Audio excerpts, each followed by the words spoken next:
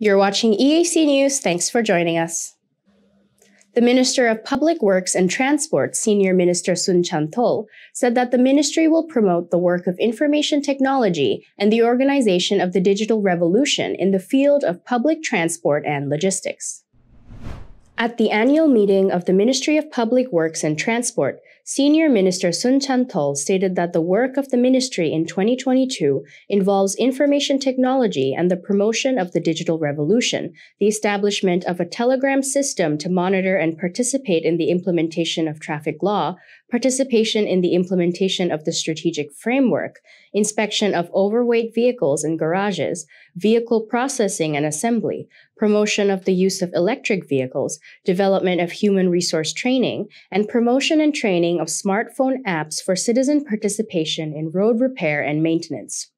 Senior Minister Sun Chanthol also mentioned the expansion of the campaign to tighten rules on wearing helmets, commemorating National Road Safety Day to remember the victims of traffic accidents, continuing to promote the management of land and roads through information technology or smartphone apps, and continuing to negotiate and encourage the private sector to invest in logistics centers in Phnom Penh and Sihanoukville and other important areas, especially border areas, based on the principle of building, operation, and transfer.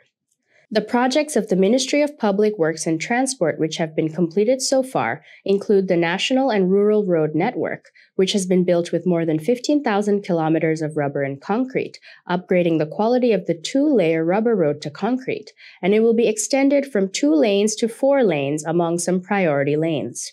The number of cars and motorcycles on the road today has increased from 650,000 to 920,000 compared to 1998, while the number of motorcycles has increased from 200,000 to 5.2 million units.